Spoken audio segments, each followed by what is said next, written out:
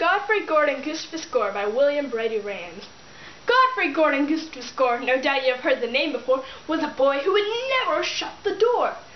The wind might whistle, the wind might roar, and he'd be aching and throats be sore, but still he would never shut the door. His father would beg, his mother implore, Godfrey, Gore, and Gustavus Gore, we really do wish you would shut the door. Their hands they wrung, their hair they tore, but Godfrey, Gore, and Gustavus Gore was deaf as the buoy out at the north.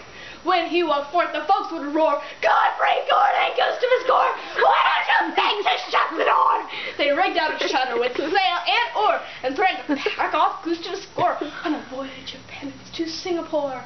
But he begged for mercy and said, no more, pray do not send me to Singapore on a shutter, and then I will shut the door.